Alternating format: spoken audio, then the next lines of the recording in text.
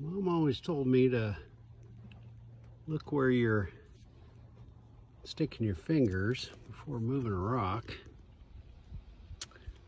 And I didn't really listen too good today, but the consolation was I was wearing gloves moving this rock, and I got home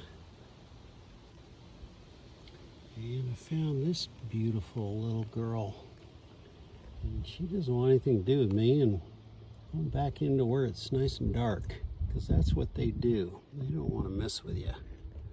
That is, unless you put your hand on them, or oh yeah, you see, she's pissed. Oh yeah, there. I can see your belly there. And hightailing it out of there.